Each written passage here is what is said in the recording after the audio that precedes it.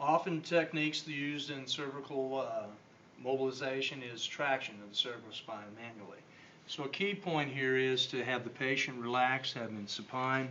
I'm going to bring his neck into a position where he's at about 25 degrees from the table, and I'm going to place one hand underneath his occiput, and my other hand is going to be right over on the forehead.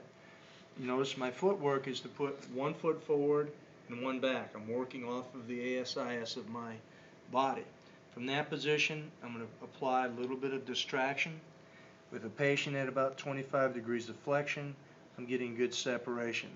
In order to achieve true traction of the cervical spine, it's going to require about 25 pounds, or I believe 14 kilograms of pressure. But you're going with what actually relieves the patient's symptoms, not so much how many pounds it takes to separate. Cervical traction manually.